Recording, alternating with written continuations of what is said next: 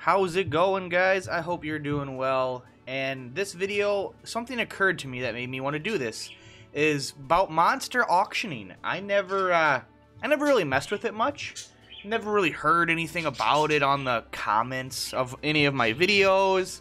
I've never really read much about it on numerous threads and forums about this game. I frequent a lot of places where people post and talk about the game. And I've been delving into monster auctioning lately, and I've realized it's really powerful and really useful. Now, the game, I couldn't even find a tutorial in the game, but I swore the game mentioned it, and it pretty much just said you get money. But here we are at any kind of shop, and you go to the auction, for those of you that do not know how it works, and you get to auction one of your mini monsters. Now, you do get money, but what else do you get? Well, here we go. Let's do it. We're gonna get rid of my Dragon Boy. He's gone. He's done. It costs 100 to sell him, and then he's pretty sad. He's pretty sad. He's sad boy. Well, look at that. We got some good money though, but I mean, we all know you don't need money in this game because of all the exploits. All right. So you just got money, and that was it. That's like, there you go. The game didn't mention anything else. It didn't say anything. So how do I know? How do I know I got anything else? You don't. Unless you do this. You go to the shop. You go into the Sundries tab. You go to all. We're starting from the bottom. We're going up. Let's notice some new stuff that's appeared in the shop. Here we go. We're almost there. Any day. What's that? Ice worms, Mark. Oh, cool. We can turn any dragon into an ice dragon now? That's pretty neat. That's pretty neat. Okay. I guess. Okay, we got that for selling the dragon. Well, better than nothing, right? What else do we get? Oh, a black ice orb. A consumable. That's worth 18,000. A mysterious energy emanates from this orb of ice. This is Congelato. We don't know what that does. I've never used this. Seems like a very strong item that has a huge range and a pretty big area of effect. That was from the dragon, though. Anything else? Do we got any other goodies? Dragon steak? Invigorate? What's this?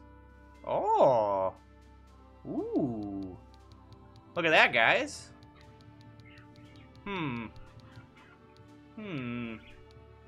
That's pretty expensive stuff. Let's try it again. Let's see what happens again.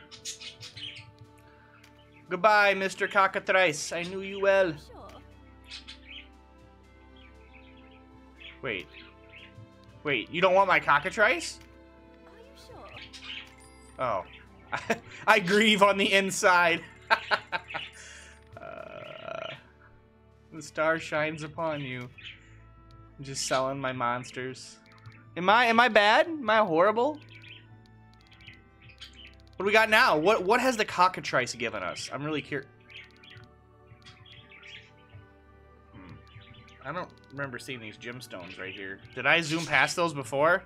I don't know. I don't remember seeing gemstones there, but hey. I mean, they probably were there. I'm just delusional. So there's the ice worms mark. That's still there, of course. Ooh, we got a gloom orb. This is very similar to this, but it's dark. Oh, did that have to do... Was the cockatrice dark? I don't even know what my cockatrice was. I'm pretty sure you... Okay, so you'll get an orb based on the type of the dude. That's pretty cool, okay. But did I get anything really cool, though? Because, like, we got a minced patty. Okay. Invigorate, so the same thing. Same price, just a different item. Looks different. It's the same thing. So you get a food item and an orb and possibly a mark for a monster. Food item, orb, possibly a mark if the monster changes. So, like, for golems and stuff. And the birds agree, right? Yeah. They're very ecstatic.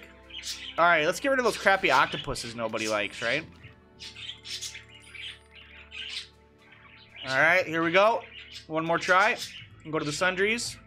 See what's in here. You get an orb of the element of the unit. And then you get food.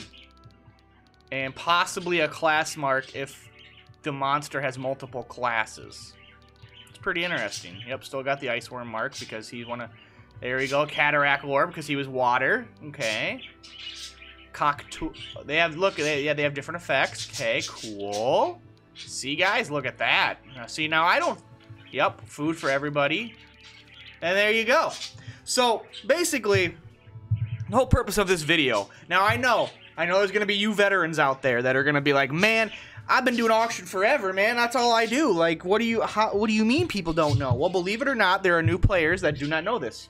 There are people like me that thought it was pointless, that played the game for a majority of the time, up until recently that I realized about it and I was kind of using it, and then I was thinking, I don't think anybody knows about this or like realizes what it truly does, because the game, like everything in this game, which I think is kind of cool, you don't know. Nothing tells you what it does. Nothing tells you fully what it does. You just saw me sell the dragon and all those monsters. I just got money, and I would have been like, all right, well, that's it, back to the game, you know? And that's why I find a lot of this game so intriguing and so fun. And everybody has, like, their theories on how things work, or they think they know. And, you know, they might know, but at the end of the day, there's still a lot of things people don't know.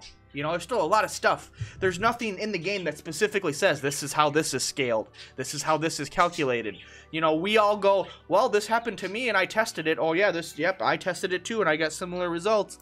And that's what's so cool and also kind of bad in a way, but I'm going to stop rambling though, but that is how the monster auction works. So you get a food item, you get an elemental orb based on the element of the monster, and you will get a class mark if that monster is able to have multiple classes, such as golems and dragons. There might be a couple other ones in there as well, probably for like lizards, lizardmen, and you know other creatures that are not humanoid. Well, I don't know. Can you sell humanoids on the mon? Yeah, you can sell humanoids. No, you wait. You know what? I'll let you guys answer that because I never tried to sell humanoids. I don't think you can. I think you can only sell actually monsters or beasts, but you know what? You guys will tell me. You guys will set me straight. You know, that's how it is. That's what this is about. So thank you guys so much for watching. I appreciate it. Look forward to more content. I will be covering other upcoming games as well, like Fire Emblem, the new Fire Emblem game. I don't know how many of you guys are Fire Emblem fans, but Fire Emblem was one of the first genres outside of Final Fantasy Tactics that really got me into strategy RPGs. I remember playing them on the Game Boy Advance, GameCube. I mean, I pretty much played like the first Fire Emblem. No, that was in Japan.